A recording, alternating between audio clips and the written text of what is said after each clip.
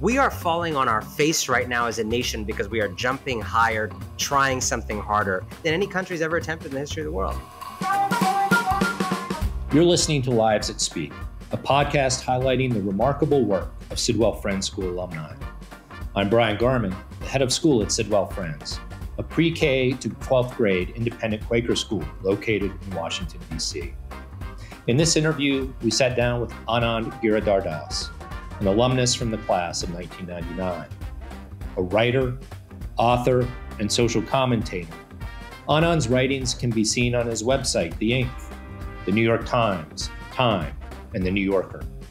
He is a regular commentator on MSNBC and the author of 3 books, the most recent of which is Winners Take All, The Elite Charade of Changing the World.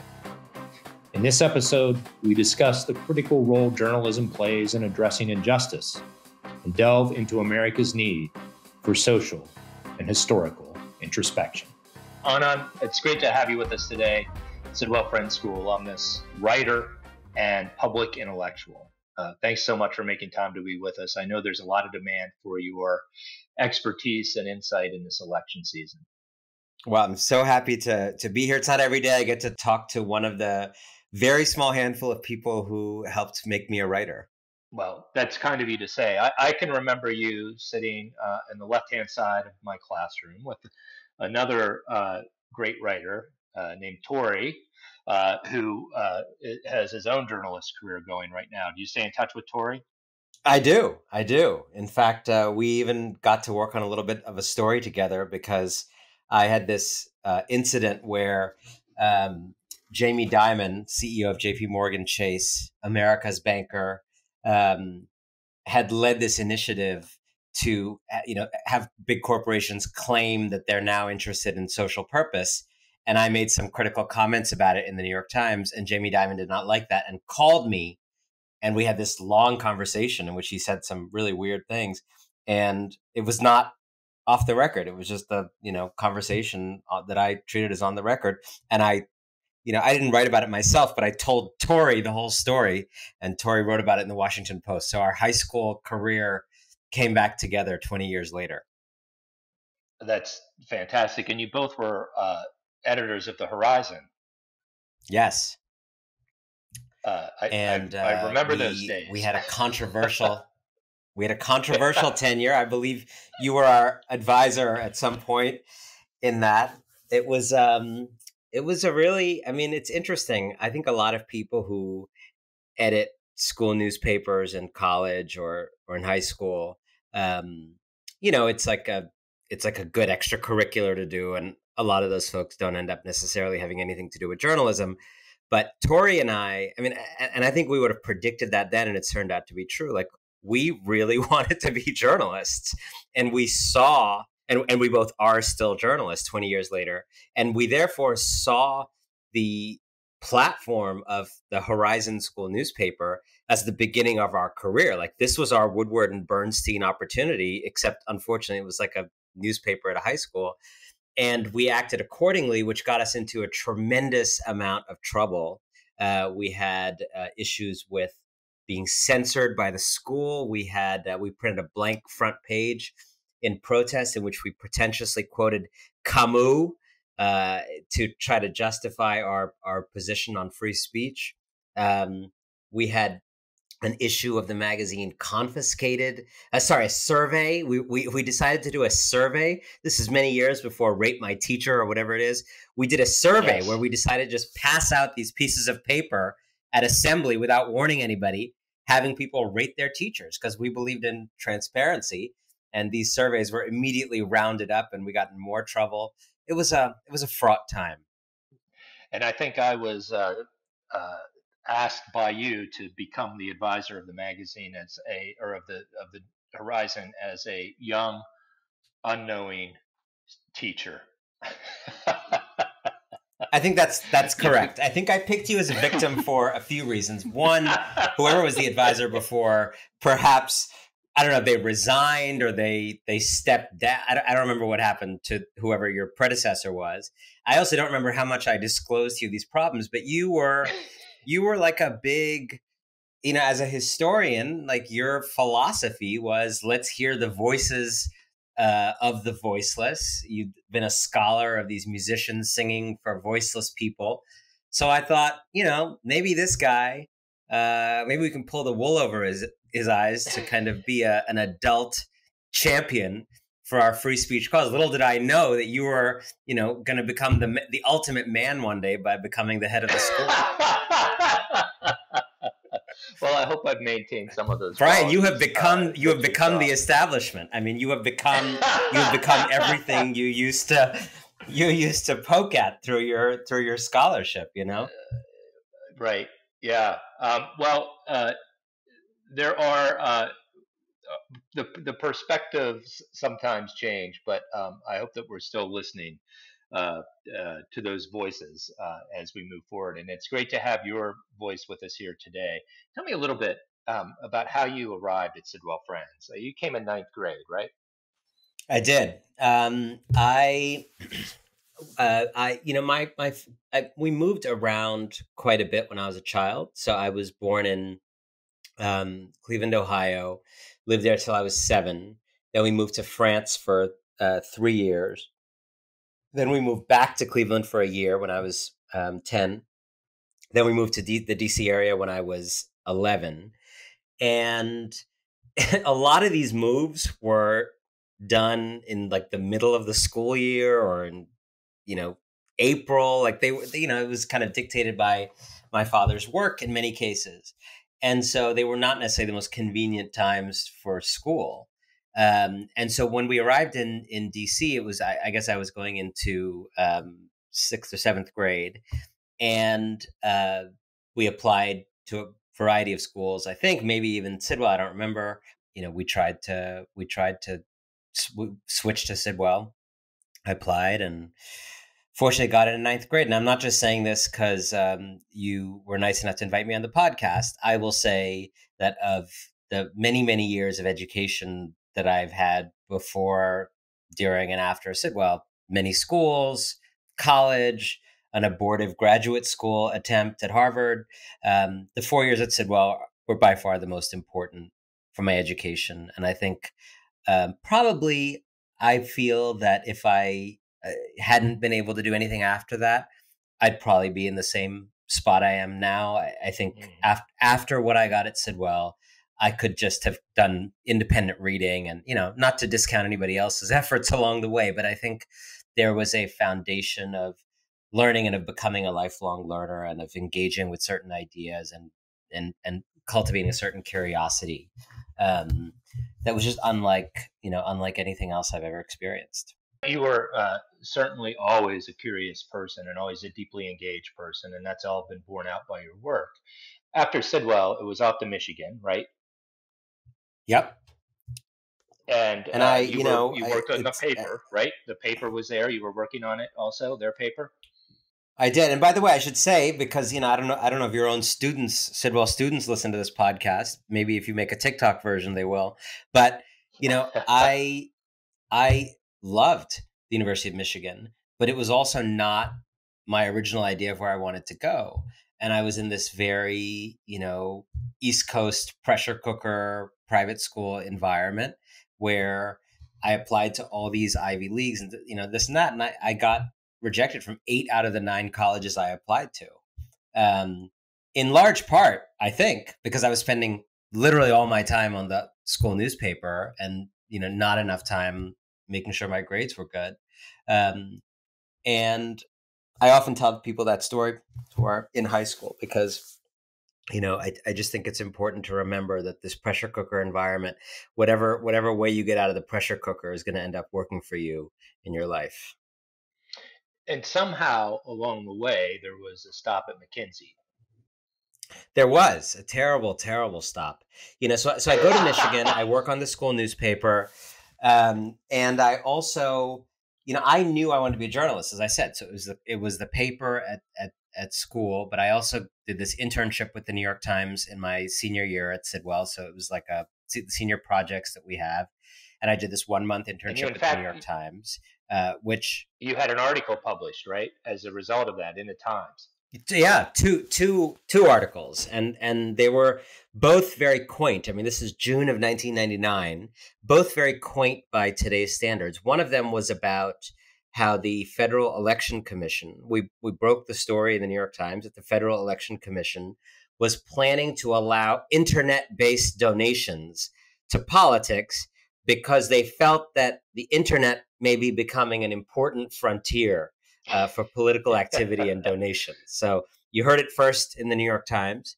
And second, I did a story about this strange group of campaign donors who max out, which in those days was giving $1,000 to each of the Republican and the Democratic nominees in every cycle. And we did a piece of like, who are these people who hedge their bets by donating $1,000 to both sides? And how quaint is it now to talk about rich people who give $1,000 to two different candidates?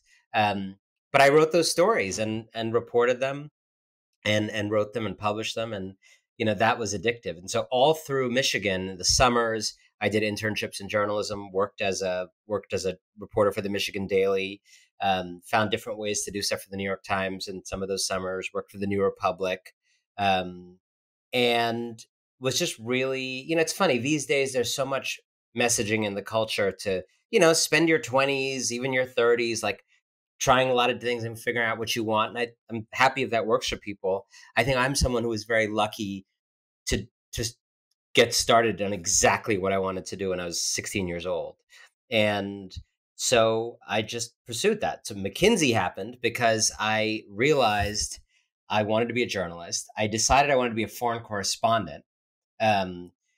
And without really understanding that no one was going to give me a job as a foreign correspondent, I started applying for all these things. And I went to my New York Times contacts, and, they all at various degrees of politeness laughed at me about wanting to be a foreign correspondent in India for the New York Times or whatever.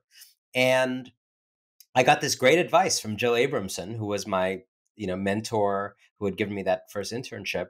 And she said, don't spend your 20s hanging out around the building trying to get this internship or that internship or this freelance piece of that. Like, go out into the world, collide with the world, go to places people don't know about back home, go discover things people don't know. Like, go get something in your head and in your experience that people don't know about and want to know about. That's how you make yourself a journalist.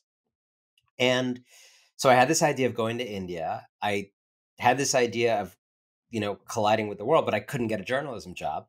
So as a European history major, history of political thought kind of specialist, I decided, I'm going to just get whatever job will take me there. And the most, irrelevant, strange fitting, but will hire anybody from any intellectual background job I could get was Mackenzie. So I went on his local contract. Now, people sometimes, because of my writing, are like, oh man, he really cashed it in with Mackenzie. I made $14,000 a year working for Mackenzie in Mumbai, living in a rat-infested room in like someone else's apartment because I could not afford. Like, salaries are really low in India, but rents are the same as New York. It's like not a very workable situation. People live with their parents until they're in their 20s or 30s. I didn't have any, family there to live with. So I was living in this like rat infested room in someone's house, making not that much money. And, but it was a way to get to India. And as soon as I got there, I was asked to advise a pharmaceutical company about leadership development. Obviously something I did not know about, since my thesis was about emerging consciousness of time in early modern Europe.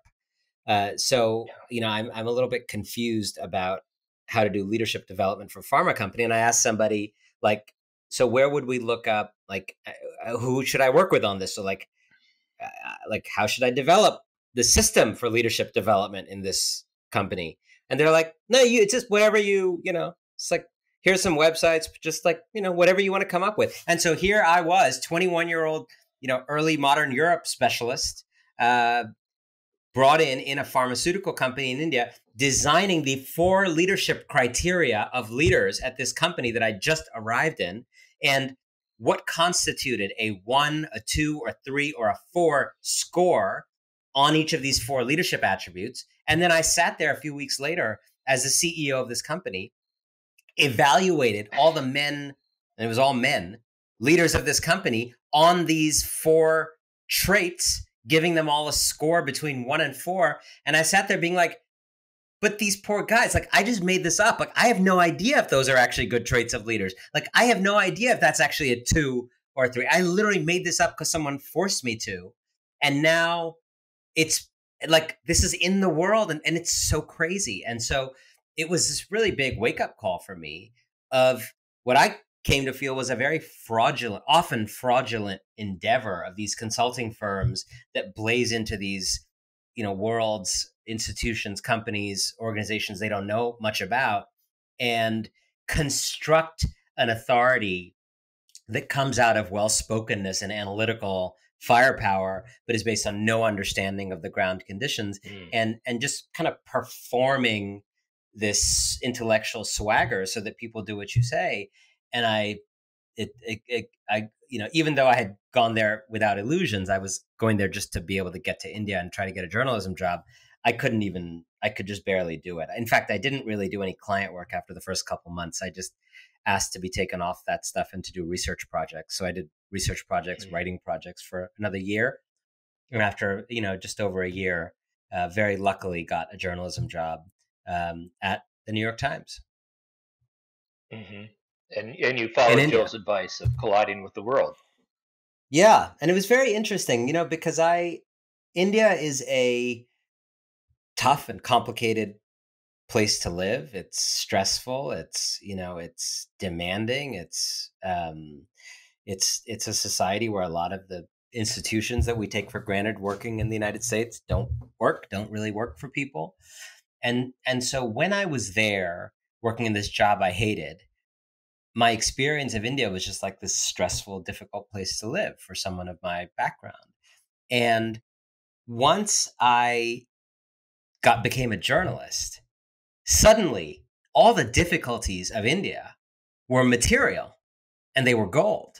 And it's so interesting how if you do the work that you're supposed to do, the problems of the world shift, right? Suddenly, the fact that this system didn't work in India, or that it takes 2 hours to get to the airport when it's like a few mile drive or whatever, suddenly it became fodder for thinking about, why is it that way? What are the systems underneath it? How does power work? And so becoming a journalist, as a full-time real journalist in India, just was this blissful opportunity to interrogate this place. And, and it had special resonance for me because my family had grown up in Bombay, the city I'd gone to live in. My parents they had emigrated to the US. I had never lived in India. And now I'd visited, but not lived. And now here I was in India, kind of investigating the country that I knew only through their stories, only through their narratives, their dinner table anecdotes, all of which are, in a way, the way all of our narratives are, some mix of reality and one's own interpretation of events and one's own self-justifying stories and all of those things.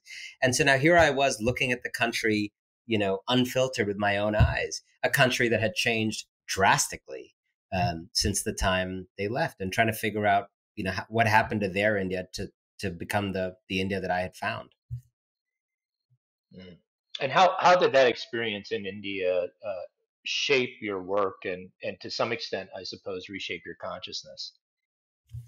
I would say in 2 ways in particular. One, India, it's easy. I mean, a lot of people who go to India,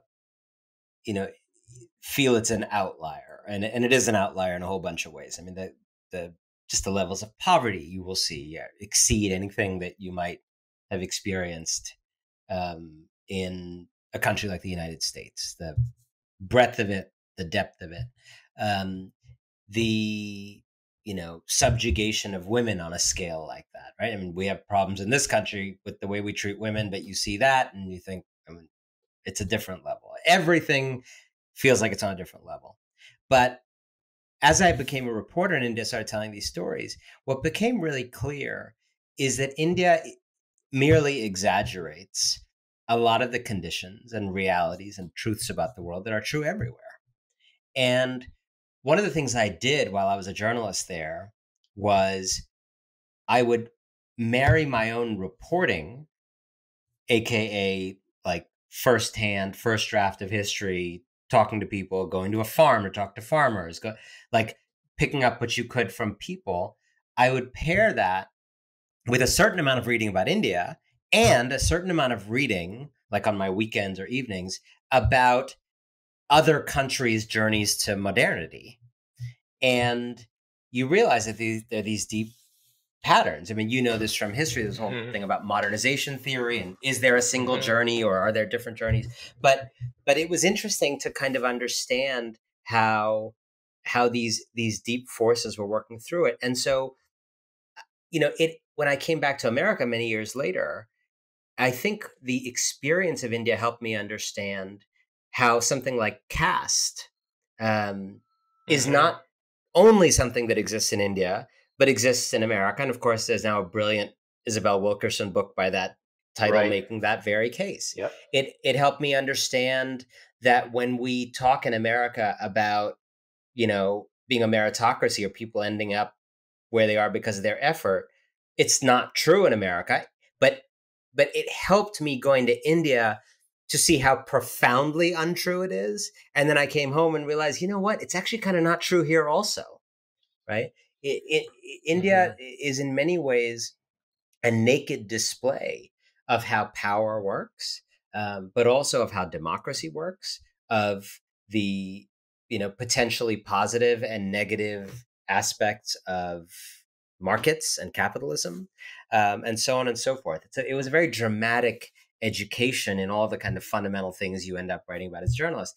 And the second big way it affected me in terms of more form is very specific to the beat I had. I was not in New Delhi, where New Delhi, if you're in New Delhi, you're like the important foreign correspondent, which was not me, right? If you're in New Delhi, if you're in the capital, if you're in Beijing, like you're gonna, whatever stories happen in that country, that region, you have to do something, right? If there's a bomb that goes off, you got to do it. If the government passes some sweeping new reform, you got to do a story. If there's a war, even in the neighboring country, you got to do a story. So that's a job with a lot of responsibility. It's also why I didn't get such a job. But it's also a job, with prestige, and a job where a lot of your days are filled and dictated by events, by news, right? Because I was in Bombay, I didn't have that responsibility, except when there was like a big business story. If the stock market dropped 10% or something, a couple times a year, I'd have to do something, or a terrorist attack. Aside from that, my job was entirely like elective stories. So my job, as I kind of defined it for myself, was to step back and say, this country, India, is going through massive economic, social, political changes. And what are the big stories to tell? What are the longitudinal stories to tell? Not something that happened yesterday, right? And so I ended up becoming this kind of chronicler of these big social, psychological changes in India. I would say almost psychological as much as anything else. For example, what happens? My book agent a long time ago summarized this so well. He was, like he called it the Romeo and Juliet revolution. Like, what is Romeo and Juliet about? It's when two people start to experiment with the notion that maybe you should marry for love, not family pragmatism. Like, that's fundamentally what that's about, right? There's an existing tradition in the West, in Italy in that time, that you married to advance the economic and productive statuses of two families. And these two people have a different idea. What if you just married for love? Now, not a radical idea in the West, but a very radical idea at its time. Well, in the time I was in India, India was living through the Romeo and Juliet revolution at that period. Still is, right? So I got to tell stories like, what happens when you have the dawn of an idea that a 25-year-old woman should marry to fulfill the longings of her heart, not secure her family's fortunes? What happens? Who does that implicate? Who does that cost? Who loses? Who wins? How does that change dawn on her? I got to write stories about cell phones. I mean, cell phones are such a dramatic force in India because in India, often people would not have um, a laptop or a computer. They go straight to a cell phone and as their first kind of major piece of technology. And often these same people, young people, would never have had their own bedroom. Right? They're living in these crowded apartments or in a village or in a small town, 2 or 3 kids to a bedroom, maybe living even with their parents all in the same bedroom. And then they get this phone.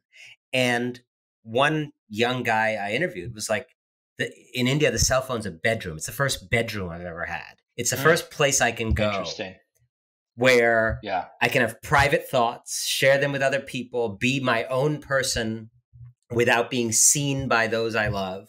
And I started then researching the history of the automobile in the United States in the 1950s and the way in which that was a technology of individuation from family, So it really set me on the path to what I do now, which I summarize in this title of this course I teach at NYU, which is Ideas Through People, telling the story of the biggest intellectual forces of our age, but told through how they show up in the stories and lives of people.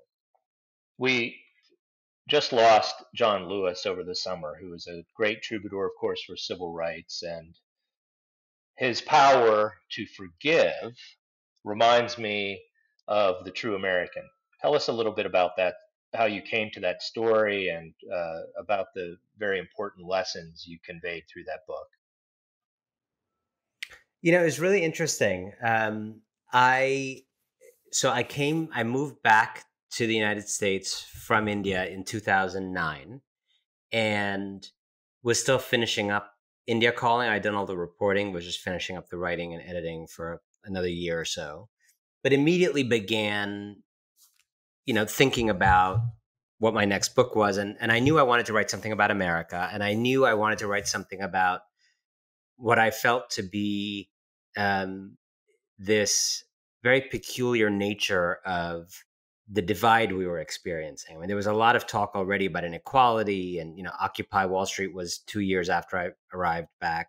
But in the travels and observations that I was making, I felt there was something deeper, a kind of what I now call a cold civil war, where it was not just inequality, it was not just an economic gap, it was a coming apart of the country. It was an upward secession of elites out of public life and a kind of downward secession of many people living down and out lives where they're put upon by the systems and structures in place. And so I just was thinking about, how do you tell a story of a country falling apart in this way, coming apart? To quote a book that came out during that period. And what I need, what I couldn't find was the particular story I wanted to tell, right? I didn't want to write some general book about that. And then one day I am sitting in bed in Cambridge, Massachusetts, reading the New York Times on my iPad to actually try to get column ideas. It was a Thursday and I had a column in the New York Times every other Friday. I needed to write my column that day. So I would, and on those days, I would often scrape the bottom of the barrel of reading. So I'd go through the full New York Times on the app. I would get to the news briefs. I would read those, just anything to get an idea. And I wasn't getting ideas. So I kept reading. And I finally ended up at national briefings, which is like the absolute dregs of the New York Times report when you've really read the entire New York Times. And in the national briefing, I saw this story of a guy, having been executed in Texas the night before. So far, so Texas. And then the next part of it was, in his final days, one of his Muslim immigrant victims has been fighting to save his life in the name of forgiveness. And that was not something I'd heard before. And so I started digging into it. By 11 a.m. that day, 2 hours later, I had called out to my wife, like, this is my next big project. Because it is this story of a white supremacist who we would now say was Trumpism before Trump. I mean, it's the exact ideology of Donald Trump, the exact set of grievances, the exact inversion of personal hurt into this hatred of others, this exact sense of, white men being left behind and being stiffed. This guy goes on a hate crime spree after 9/11, goes to 3 gas stations and pulls the trigger on 3 gas station clerks, all immigrants, brown immigrants from South Asia. 2 of them die. Third one, Reis Bhuiyan, survives. Bangladeshi immigrant, former Air Force officer in his country, was going to have a great cushy life in his country, be chauffeured around in a government car his whole life if he'd stayed, probably become a UN peacekeeper, which a lot of Bangladeshi military folks do. But no, like a lot of people who have come to America over the generations, he actually had a perfectly fine life that was simply not fine for him. He wanted more. His siblings maybe were fine with their lives. He wanted more. He came to America.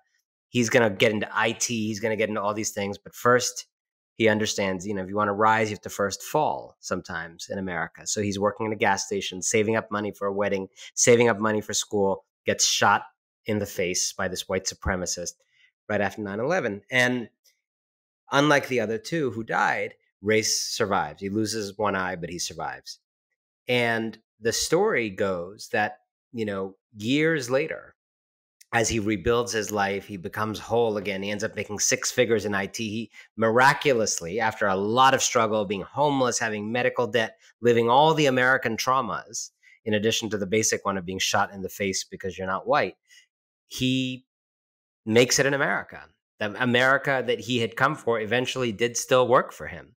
And he started to feel this immense gratitude for that and started to wonder what he could do to pay America back. And he has this realization that he wants, in the name of Islam and in the name of promoting forgiveness between the Muslim world and the West, he wants to forgive the guy who shot him in the face. He wants to learn about him. He wants to forgive him.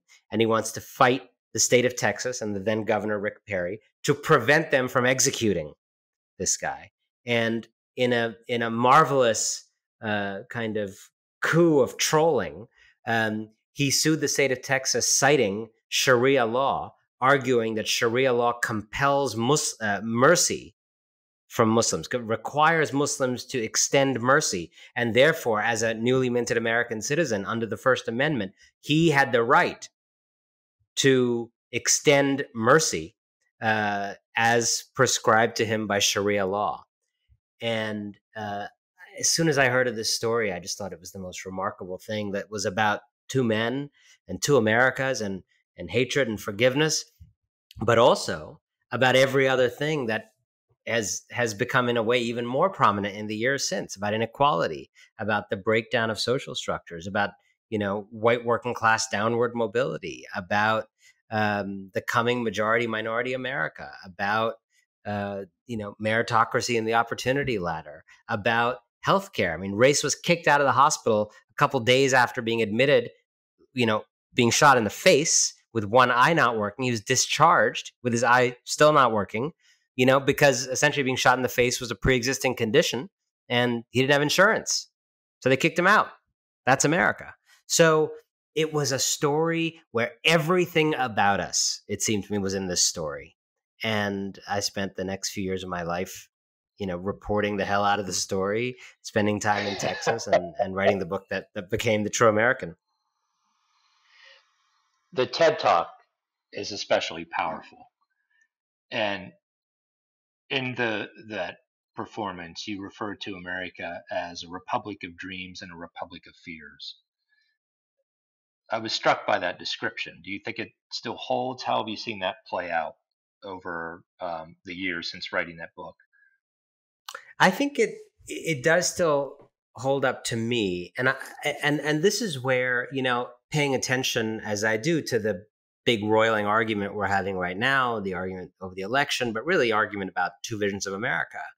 I often find myself in a slightly different position than a lot of the folks I agree with about a lot of things, because I believe very strongly in 2 theses that are in tension with each other, to say the least. And one of those is that this is a country, not that did some bad things along the way. This is a country conceived in violence, conceived in sin, with blood at the root. It is a country built on native genocide and built on slavery.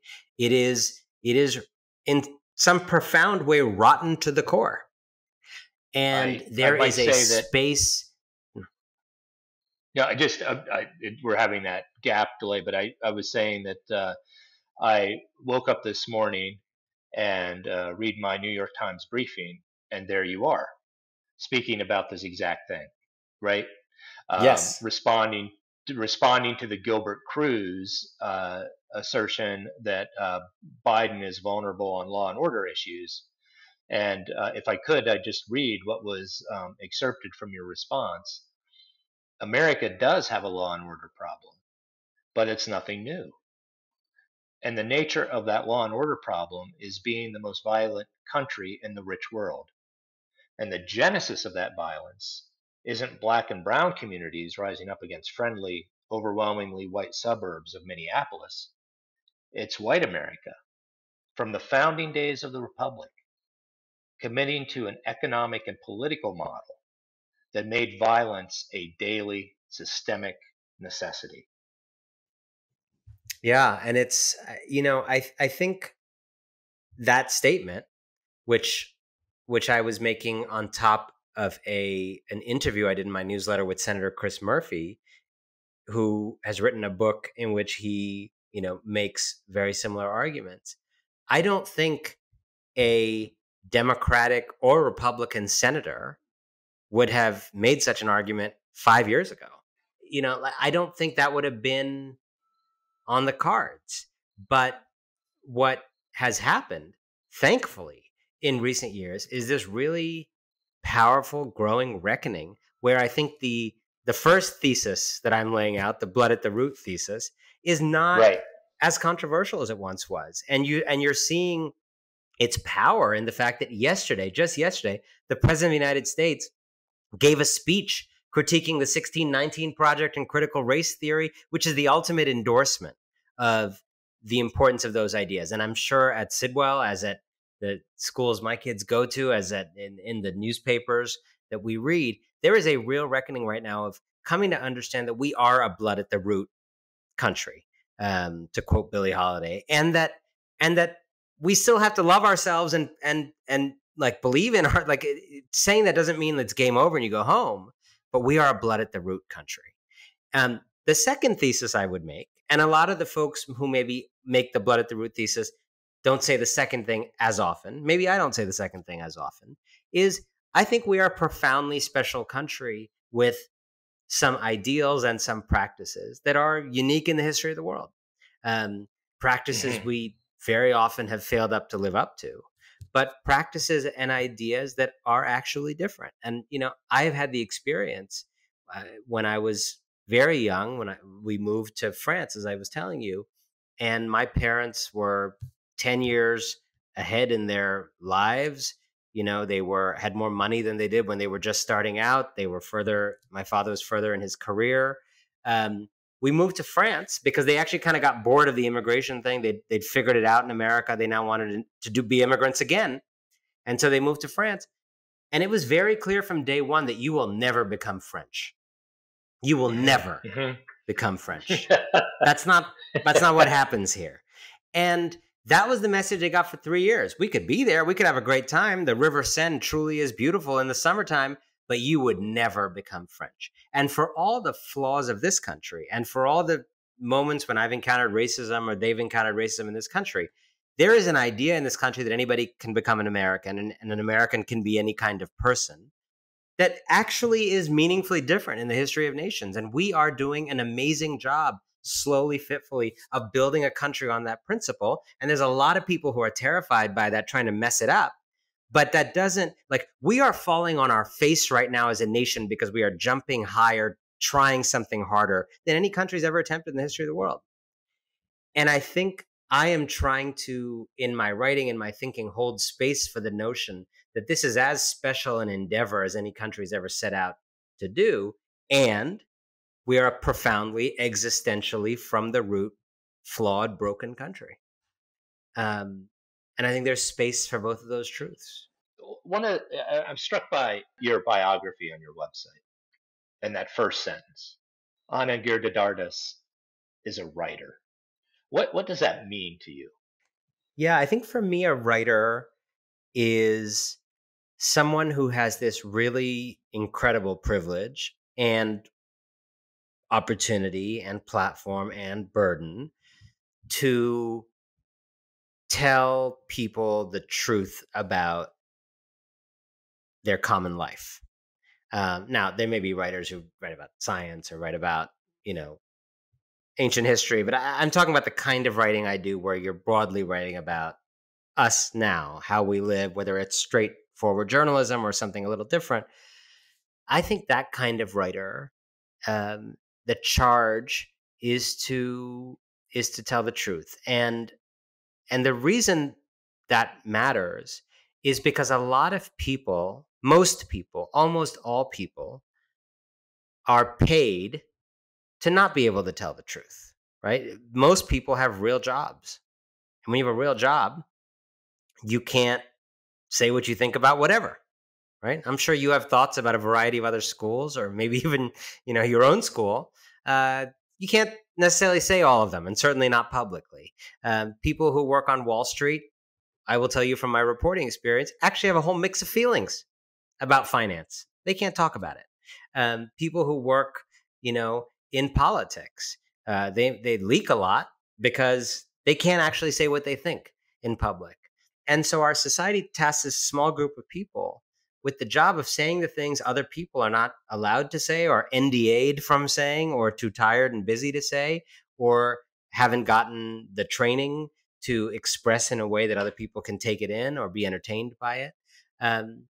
And someone like me is absorbing through formal interviews and observation, but also just ambiently, osmotically, absorbing a lot of the things that people say in a society that they can't say formally or publicly, and kind of congealing it into some kind of larger understanding. So the idea that, for example, in my most recent book, that some of the richest and most powerful people in the world are doing all these big, elaborate do-gooding gestures of philanthropy, et cetera, but are in fact fundamentally interested, even through their philanthropy, in keeping the world the same, keeping the system the same, protecting the status quo above all. That is not something I was the first to say. That's been said by Saint Augustine. He was one of many people to say that, but I was in a particular environment in this time and place, the mid 2010s, in which I heard that and noticed that in a particular way, and then could go and report that out, which is to say, go and find characters who could talk about it, do interviews,